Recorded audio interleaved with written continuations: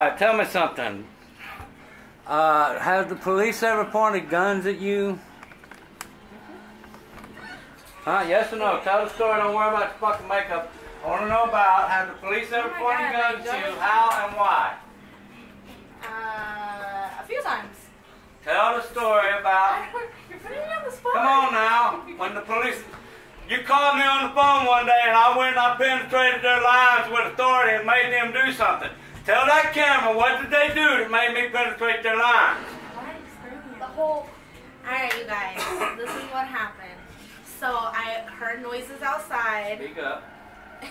I heard noises outside. This is not no good. And, I think I was breastfeeding my youngest son, right? That's what happened. But, I stopped. Yeah, I stopped to go open the door to see what was going on. No, I did live in the hood, but...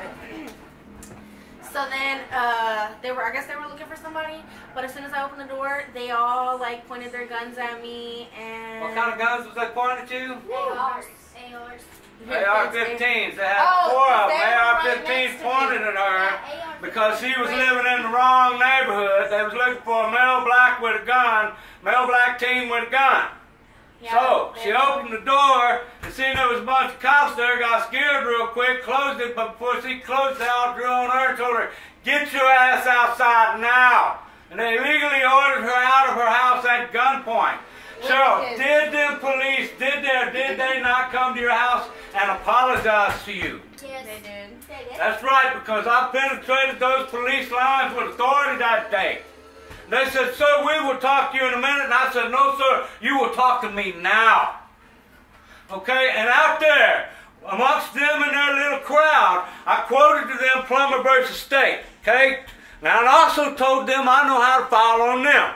And what I told them was, if they went and apologized to her, I would let it go right then. But trust me, I had to suffer with them cops for a good year after that shit.